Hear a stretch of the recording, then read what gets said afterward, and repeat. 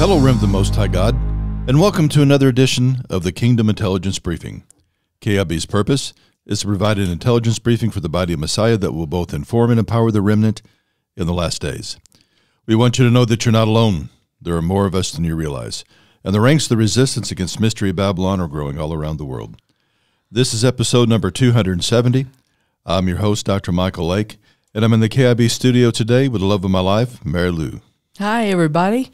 We are excited because we're a couple of weeks away from the conference. We are. We have lots of food fixed. Yesterday, Steph was in the kitchen over there making cookies, and she always cuts the sugar in half, but they still taste wonderful. Yeah, they do. She's, to me, that we've been away from sugar so long that if we get something that's really sweet, it's over the top, and so we. Yeah. I and the boys were in charge of quality control yesterday, that's right. And we made sure that they were check them out. Top-notch cookies going on. But I've got a few days of things to do, but then mostly it's going to be just preparing and praying for the presence of the Lord to be in that place, because we're getting things going. We got to have the plumbers are coming back in this week to fix something. We got the audio-visual people almost done. They're waiting on. Yeah, they got to do some this week, and then there's some things for us to be able to plug in up front that the connectors haven't come in yet, and we're just believing God they're supposed to come in next week, because the week after that's the conference, so we got to have those connectors in. We need them. I have a lot of times, if I have so many things to think about, I have a hard time sleeping, and I've done that here lately. Last night I was up about 2-something, I guess, and just laying in the bed praying, and boy, it just came to me what God wanted me to say today, because I still was, just had a few notes and things, but I really didn't know what direction He wanted me to go. And boy, if I ever had a sense of the presence of God on something, it was that. And what it was it was like I saw the conversation with Mary when she went to Elizabeth. And I want to read that for you, Luke 1:39 through 45. It says, "And Mary arose in those days and went into the hill country with haste into a city of Judah, and entered into the house of Zacharias and saluted Elizabeth. And it came to pass that when Elizabeth heard the salutation of Mary, the babe leapt in her womb. And Elizabeth was filled with the Holy Ghost, and she spake out with a loud voice, and said, Blessed art thou among women, and blessed is the fruit of thy womb. And whence is this to me, that the mother of my Lord should come to me? For lo, as soon as the voice of thy salutation sounded in mine ears, the babe leapt in my womb for joy. And blessed is she that believed, for there shall be a performance of those things which were told her from the Lord." And immediately after I just saw that and heard that, the Lord said, there's a leaping coming of the prophetic before Jesus returns again. He's coming again. And so there's just as John the Baptist leapt in the womb, there's going to be a leaping of the prophetic. And I saw prophets going to cities and just speaking words and judgment over evil. It's so strong. It's so hard for me to put into words, but I just knew it. I thought, I don't know how long it is before Jesus comes, but this prophetic leaping is beginning now. Yes, it is. One of the things you see in the Word, and I'm looking it up real quick, because in Malachi is the last book of the Bible, of the Old Testament.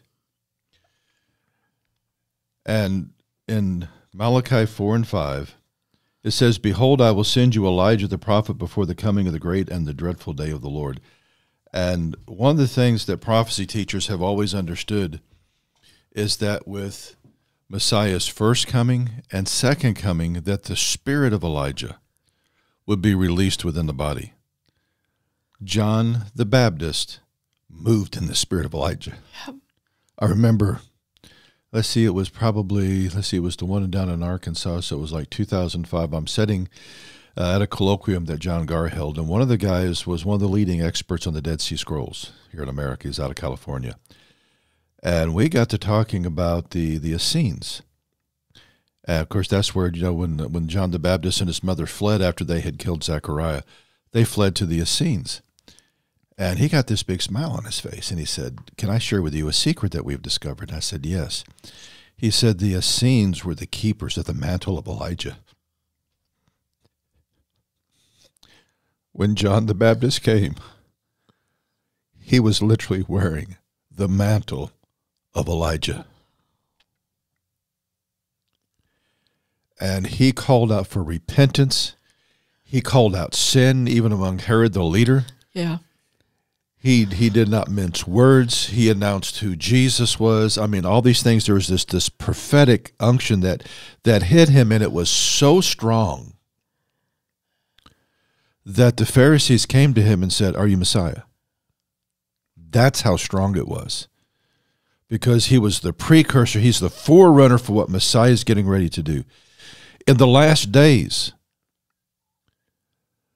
there is going to be an outpouring of the anointing of Elijah, where there's going to be a lot of Elishas running around under that unction, under that anointing, announcing, preparing the way for the Lord. Right. There's going to be one last cry for repentance. There's going to be cries for judgment. I had a good friend of mine, Dr. John Garr, and I've got to wipe the tears out of my eyes so I can read this. Sometimes when the anointing just gets so strong, you can't help but cry. Now, Habakkuk came at a time when they were returning back into the land, but all hell was against them from rebuilding the temple, okay? We need to understand that the enemy has done everything that he could to destroy the temple of God, the church of the living God in this day. We have preachers that no longer preach the word. We have seminaries that no longer preach the word, that they're more following Baal than they are the God of Abraham, Isaac, and Jacob. Now, I want you to listen. This is out of Habakkuk 1, chapter 1, verses 2 through 4. "How long, O Lord, must I cry for help, and you do not listen? I cry out to you and cry out to you violence, and you do not intervene. Why do you let me see iniquity?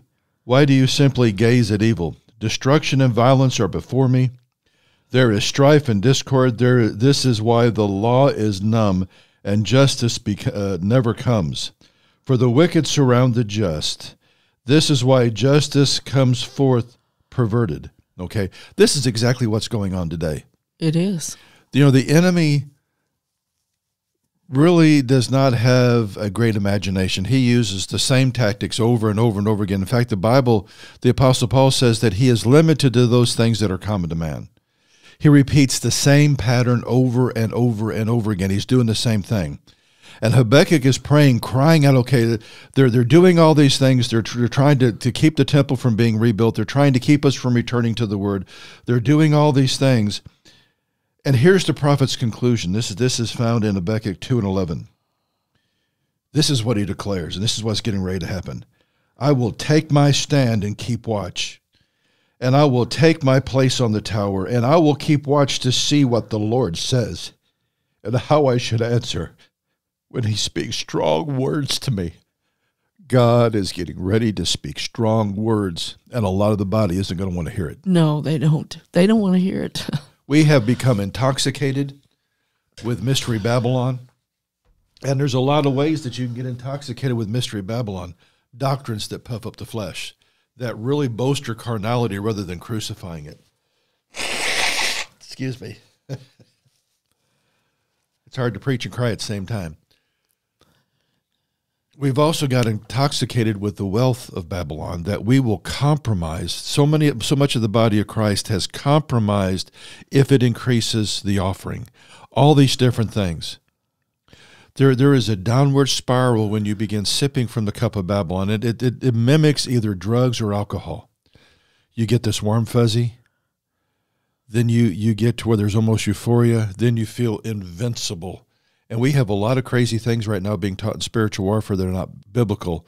And if they were doing so good, then why is everything going to hell in a handbasket, okay? We got to ask some of these things. And other ones are saying don't do warfare at all. Yeah, don't do warfare at all. And then you get to the place of intoxication.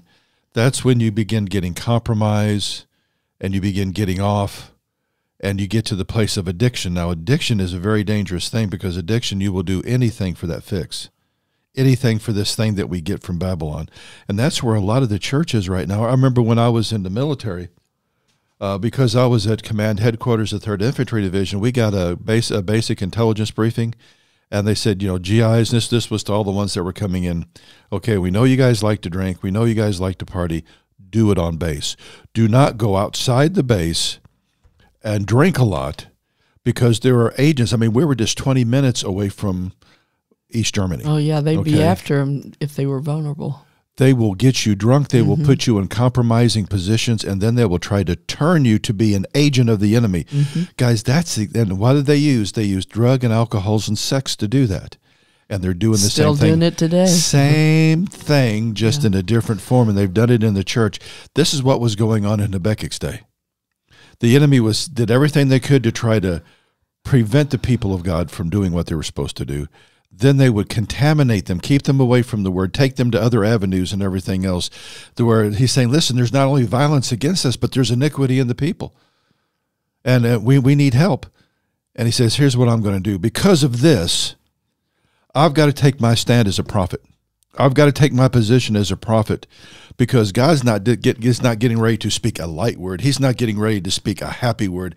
He's getting ready to speak a strong word. Yeah. And I've got to be strong to be able to speak it forth, and I will not flinch. I will not move. If I've got to call out the sins of Herod, I'm going to do it. That's right. Oh, that's what's getting ready to happen. I saw it. I saw it last night. I thought I already know some that are going to Washington, and I don't think that they've done what I saw yet. I think they've been preparing for it. They're making declarations, but I think that God's calling them on a national level.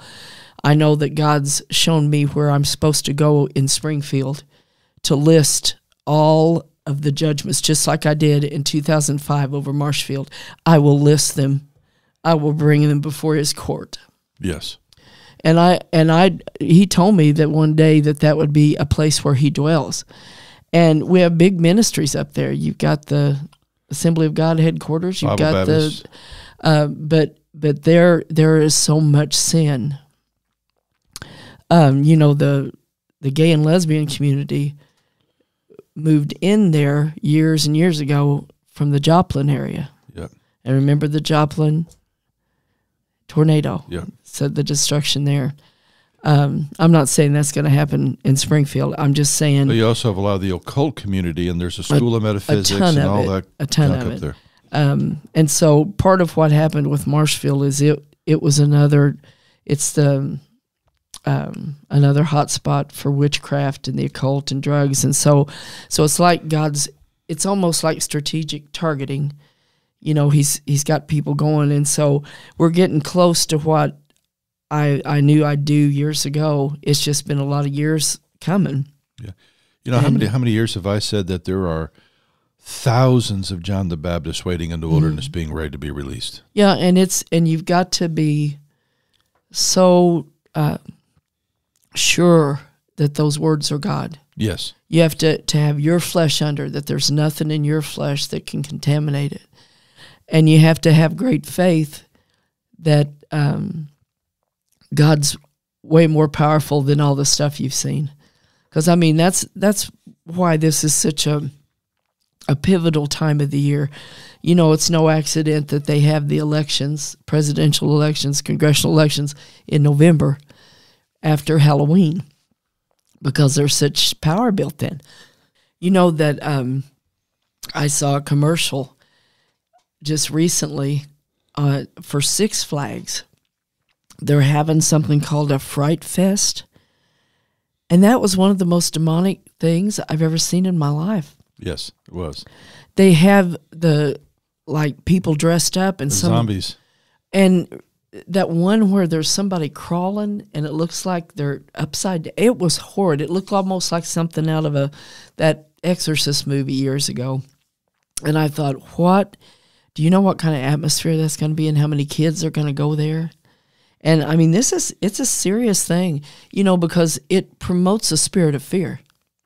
It does. And the one thing we can't afford to have in these last days is fear. Yeah, God has not given us a spirit of fear. Why are we going trying to drink from that cesspool? Well, and it's part of it is money. You know how much money is spent on costumes? There's even people get costumes for their little dogs. Yeah. And cats and things. And so, I mean, it's a huge moneymaker, but behind it is the promotion of fear. That's why Satan, and there's such high-level demonic power because there's actual sacrifices done. There are things done that are just, you can't hardly talk about in public. And so all that's being built. But the good news is, as I was thinking about this and that commercial, and I thought, we got to pray over the kids because nobody knows there's anything, most just people, even in the churches, just think, well, this is just a fun time for kids. And they don't realize the danger that you can be put in because if you participate in something. I was thinking about this the other day at the zoo in Springfield. They have I think it was last week or weekend or whatever, they had a day where it was a Harry Potter day.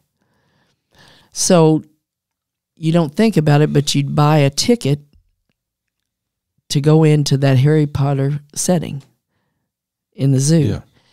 So what those spirits that are involved in all that stuff, they just lay claim to your purchase. And they say, you purchased me. Yeah. And then they'll go after those families. And people don't think about that. They think, oh, Mary, that's just silly. I've watched this for almost 30 years, guys. This is Halloween's no little thing. Oh, it's one of the highest satanic holidays, that and Beltane and the end of April. But the good news is what God was telling me is that fear is going to have to take a back seat to his love. That's right. Which crushes fear. Once you truly understand how much God loves you, the price that he paid to save you. And to have confidence in it.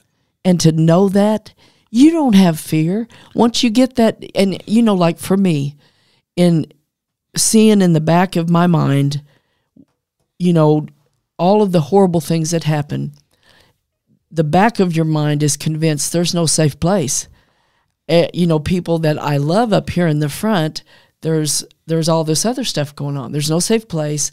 I've never seen God keep anybody safe. So you have to just block it off. You can't survive in a circumstance like that where there is no safety. That's right. I mean, you stay and I think that's why so many people in that area have PTSD. You're in a constant state of it because you can't trust God because you can't see his power. Until I saw him protect us. Yeah. And the fear left. And it's not coming back. No, it's not. Because I saw how powerful he was. I saw there was nothing that could outdo him. And I found out he loved me. That's right. 1 John tells us that perfect love, and some translations will translate that perfected love. And don't get caught up in the word perfect. That's teleos in the Greek, which means matured love. When the love of God is matured in you, that you really know him, the Bible says it casts out all fear.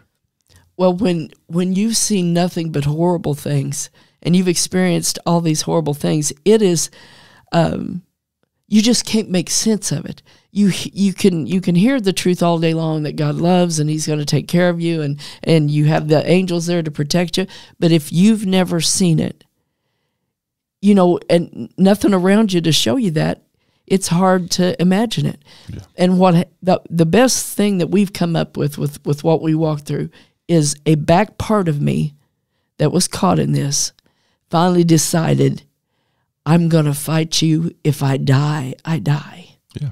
But I'm not going to live like this. And he backed that part up. Well, that's what I call a Meshach, Shadrach, and Abednego moment. Yeah, I wouldn't going to bow. That you look the king in the eyes, and you say, if God delivers me, great. Yeah. If he doesn't, I'm not bowing. That's it. You see, you can't have the fourth man in the fire until you have that kind of determination to follow God. And that's when the miracles begin to flow. It's not in this fluffy, Laodicean Christianity that we have in most of the church. And why do we see so many miracles on the missions field? They go over there and they say, listen, if I live for God, I live for God. If I die for God, I die for God. Because they're out there and they have nothing. There's no Laodicean mechanism for them to depend on. It's them and God. That's it.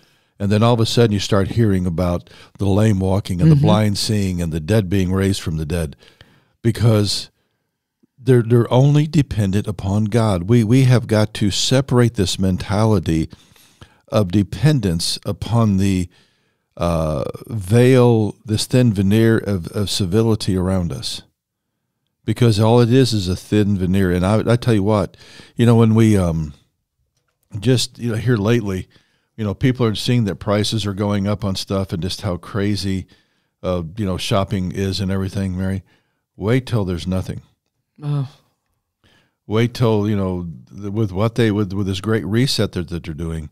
There's a lot that you're going to have to stand back and you're going to have to trust God and not be a part of the crowd. When I was in the military, one of the things that they really drilled in us, because we had one where we had situational awareness, like when you're trying to control crowds, they said an individual can be extremely intelligent, but to quote my instructor, a group of people are stupid because you have this herd mentality. And see, what we see throughout the entire Word of God is these principalities and powers and the kingdom of darkness, they have been dealing with man ever since Adam. They know psychologically how to push the buttons. They know exactly how to cause panic, how to cause fear, all these different things. And so they've got this down to a fine art that all we got to do is push this button and everybody will rush this way, exactly the way that we want them to go, except for the man or woman of God that follows the Spirit of God. They're the ones going in the opposite direction. They're the trout swimming upstream. That's right. And what principalities fear most is someone that follows God and doesn't follow their flesh. They're unpredictable. Not only are they unpredictable, they'll move in the power of God to destroy everything that you're doing. Mm-hmm. See, that's what we need loosed in this area, because everything that they're doing, moving us toward this one world order, and with the great reset that the World Economic Forum is talking about, is being empowered by the gates of hell. They're being instructed by principalities and powers. They're being instructed by watchers. They're being instructed by all these things. That's the truth. It is not their agenda. They're getting benefits of being, they look at us as if we're puppets on their strings, but the truth is they're puppets on the principality strings. Yeah. Okay. They're just as much fodder to them as other people. They just don't know it. They just don't know it. That's a lot of what causes such fear is everybody thinks that, everything is just God doing everything. And so if you're caught in Satan's trap, you fear because you think, well, okay, God's doing this. And most of what I've seen that people blame God for is nothing to do with him. With him. I talked to a woman the other day, and years ago, she was in a horrid accident, and I think a sister died, friends died, and she was the only one that lived. And she'd mentioned her dad went to church, and I said, do you believe in Jesus? And she said, I used to, but she said then he killed all of these people. And so I told her, I said, God didn't kill them. No.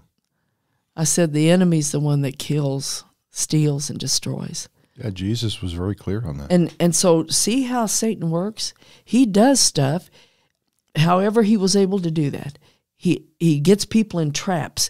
He gets people caught in stuff, and then it makes it look like it's God's fault.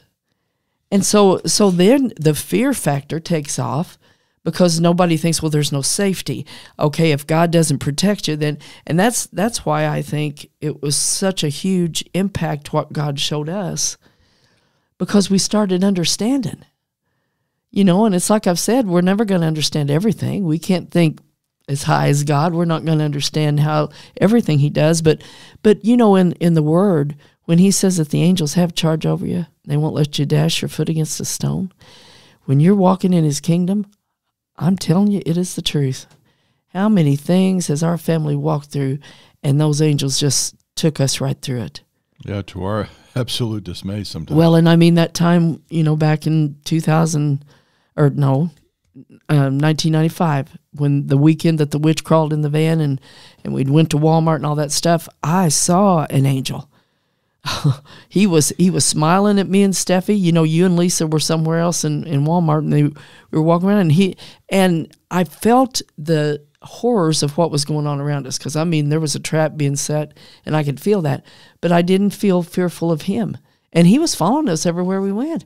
And then when we got up to the front of the store, he took like a military stance, is the only way I'd describe it, and he was staring at the door. And so I got up there trying to see what he was staring at, and it was two guys dressed in satanic garb.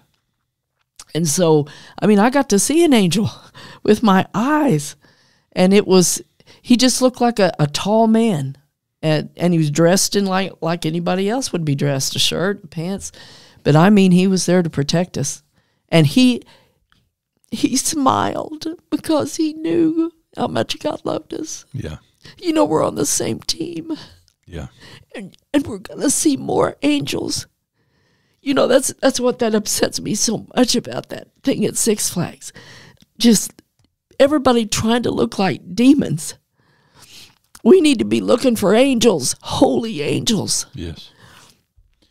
And we need to learn to walk in the holiness of God. One of the things that I think prevent us from moving in the level of authority that we're going to need to move in, you can only move in authority to the same level that you're walking in holiness.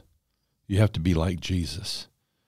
And right now the Spirit of God is speaking, saying, okay, that we're getting ready to go into the Day of Atonement. Mm-hmm. We've had 10 days off. Get your hearts clean. Get right with me. Yeah.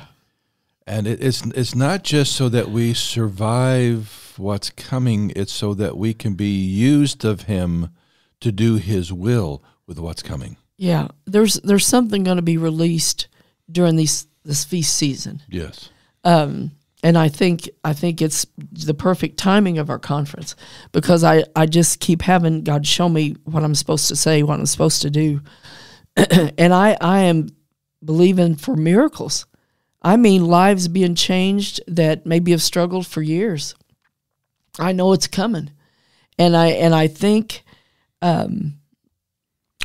fear is getting ready to flee. Yes. In stark terror of what God is getting ready to do. And that's good news. I'm so sorry. We're just crying and boo-hooing. The anointing is strong. Yeah. I want to see people get set free.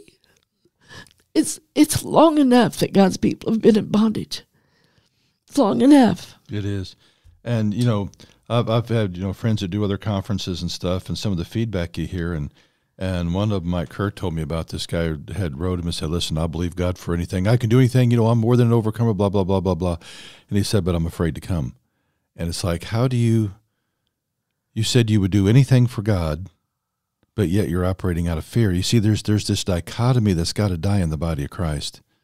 Fear keeps us back. I like what Rod Parsley said years ago. He said, fear is an acronym for false evidence that appears real. I remember. That's good. And I thought that was so good, because it's the enemy convincing you that he can do more than God. And you know what? I know my God. And on Satan's best day, he can't even come near what God can do. Not even remotely. No. Not even if he marshaled every demon and every principality and power that has fallen, and they work in unison for that one moment. They can't even come near what God can do. No. All God has to do is speak a word. And that's why everything that's going on right now, looks so horrid. But God laughs. It says He laughs. Yeah. At all their big plans and schemes. And God's been waiting and preparing the prophets that are getting ready to leap in the womb of what God's getting ready to birth. Yeah. And let me tell you, it doesn't matter how big it is. It can't compare to what God's getting ready to do. There is and you see this weaved into the Greek and Roman mythologies. There's this occult doctrine that they're going to be able to kill God. And it goes all the way back even to Samaria, that there was in Sumer that they that, what became the Lucifer figure, the Satan figure, announced, the Creator has died and therefore I'm now God. Let me tell you something.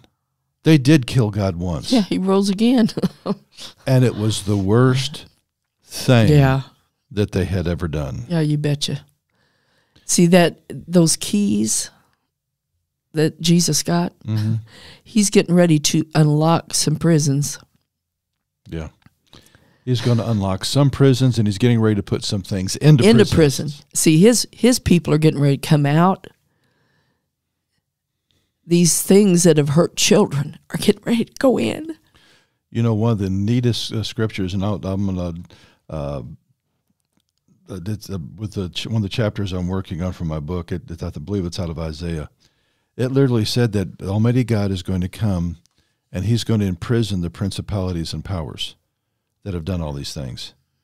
But as it doesn't stop there, it says, and all the humans that were working with them, he brings to justice. You see, that's where we're headed. Isaiah saw it. It is. That's where we're headed. That, the sheriff's about ready to come back in town, and the sheriff is also the king. Mary, if we understood the power of God, imagine the Valley of Armageddon. That I think even with the Hadron Collider and everything else, they're going to try to make the Earth itself into a particle weapon to attack him. You're going to have, I don't think that Spielberg and George Lucas, none of them have the imagination to see the array. It's going to be the most powerful army ever put together. They're going to have weapons that are almost beyond our imagination. You're going to have Nephilim, everything else there to face off Jesus when he comes back. And the Bible says that when he comes back, that it's literally going to be like him treading grapes. That their tanks, their missiles, no matter what they have, he's going to go through it like it's nothing but paper. That's the God that we have to serve. That's the king that we're serving. Well, that's why Satan is trying so hard to get more people on his side and build more power. He already saw the power when Jesus said it's finished. Yes. And imagine, okay, let's say we need to get enough people. When Jesus rose from the dead, not even the 11 apostles believed. They weren't sitting there waiting for the resurrection. Everybody that was cognizant of what was going on said it was over. Hell said it had triumphed. With no one believing except the Father speaking over him. Mm-hmm. We find it in the book of Hebrews. That's all it takes. That's all it takes. You see, all it takes is a word. Yeah. A word. A word. That's all it takes. When God speaks, nothing can stop it. Mm-mm. And God is getting ready to speak first a word of refreshment over his people. You see, when Habakkuk came on the scene, I just read to you the situation that was there. Mary, for 21 years, they had tried to rebuild the temple, and it was getting worse and worse and worse, and there was iniquity, and there was violence on every side of them, and they could do nothing. They lived in fear. Habakkuk said, listen, you're laboring all day long and you're putting your money in. It's like you have holes in the bottom of your purse. You can't get ahead. You can't do nothing. You're living in constant fear. But when he came, Habakkuk came with a new, fresh, prophetic unction. What they couldn't do in 21 years, they did in 5, and the enemy couldn't stop it. I love it. And 5's the number of grace. He brought the prophetic, brought a new level of grace that they had never witnessed before. And that's coming right now to the body of Christ. Well, I've always liked to be in the back of the crowd. I don't like being up in front. But whatever God's placed in my heart for this conference, I'm chomping at the bit to get up there. I can't wait to see it. Because I know what he promised me he's going to do. Yeah. There is an expectation in my heart. And one of the things that we have done is we have left a lot of buffer time So we know it's not just one speaker after another speaker after another speaker, because if God begins to move, we actually have an hour or more that we can buffer in, and if God's not doing something supernatural, we have plenty of time for fellowship too. But it's like, I want him to take control. That's the only way it's going to work. I want him to do his thing, you know what I mean? And well, that's why I wanted to get the food and all that done, frozen, ready to go, because I want to spend more time in prayer. I want to get preparing and praying over that place more. And we had some good stuff in the midst of a bunch of craziness, I can tell you, going on. We had the people that do the landscaping come and just clear out the front for us, and I didn't want to do that part because there was poison oak in there, and I'm so allergic to that stuff. And so I gave them gloves. When they got there, I said, I think that's poison oak. And he said, yeah, it is. And I said, let me get you gloves, and you cannot even have to touch it. Just put these gloves on. And it looks so nice. And the person that's spraying, washing the outside of the building has done he hadn't done, but what he has done is just remarkable. Such a big building, it's going to take him a week. Yeah. But it's really looking good. It is. We're getting closer and closer. And there's been a lot of walking and praying and different things going on over there already, and it's been that way for months. We're not going to be able to do a podcast for the rest of the month, but as soon as we can after the conference, we'll be getting those up. Yeah, we'll have 6 complete sessions we'll that we'll pick right back up after that, and we'll sure be praying for you guys and love you so much. And I know that there's several planning on coming that couldn't come. Well, we're next time. Next time, yeah, we're already beginning to pray about the one in the spring of next year, and so God's doing some things. We've not set any dates or anything for it, but when we do, we'll let you guys know. We want to get this one under our belt, learn from any mistakes, and then say, okay, next time we're going to do this better, and we'll do this a little bit different. It's a learning process, I can tell you. It's a learning process, but it's an exciting process. We just want you to know that we love you guys, and that just believe that God's going to move, that he's going to do wonderful things. And I believe it's going to be that way, Mary, not only at the conference, but I believe it's going to be that way for people that watch it online after we post it. I believe it's going to be there for that to come in their homes. Yeah, now we don't have the bandwidth there to do live streaming, but once we're recording everything, we'll upload it. You know, I got a sweet email from a lady that said that she was watching one of our videos when I guess I was teaching on the baptism of the Holy Spirit, and she got baptized in the Holy Spirit right there in her own living room. Oh, praise God. And you just love hearing things like that, because that anointing carries on into that. That's why we post them. Thank you for the cards and emails letting us know what God's doing in your life. That encourages us so much. We praise God every time we get one and just cry a lot around here. Yeah, we do. Most of them happy tears. Yeah. We got a sweet note this morning that this woman has 2 6-year-olds, and they love I loved it. And they love to listen to my teachings, and I'm thinking, you know what? I don't want to hear an adult telling me, okay, you're preaching over my head, when I have 6-year-olds wanting to listen. Then bless their hearts. I love that. I do too. It just blesses my heart like you wouldn't believe. And so, Father, we just pray over every remnant member. Father, we just ask that you would release a fresh prophetic anointing, Father. Yes. Strengthen them. Yes. Father, set them free in the name of Jesus, and strengthen them and prepare them for the days ahead, Father, for the battle, for the work, and, Father, for that which you have called them to do. Now, Mary and I stand in our authority, and, Father, we bind up the enemy over our lives, yes, and we say that he is a defeated foe.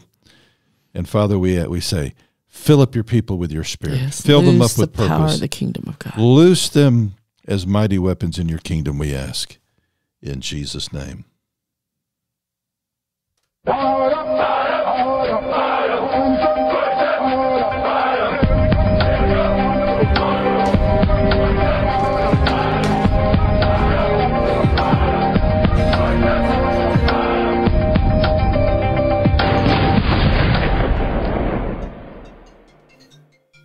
Stay informed. Tune in to weekly podcasts by Dr. Michael and Mary Lou Lake to keep you informed, inspired, and empowered in the kingdom of God. Tune in to www.kingdomintelligencebriefing.com. That's kingdomintelligencebriefing.com. This video was made possible by our partners worldwide. Please prayerfully consider supporting the ministry that is preparing the remnant for the unfolding of end times prophecy. Send your offerings to Biblical Life, P.O. Box 160, Seymour, Missouri. That's Biblical Life, P.O. Box 160, Seymour, Missouri, 65746-0160. You can also donate online at store.biblical-life.com. That's store.biblical-life.com.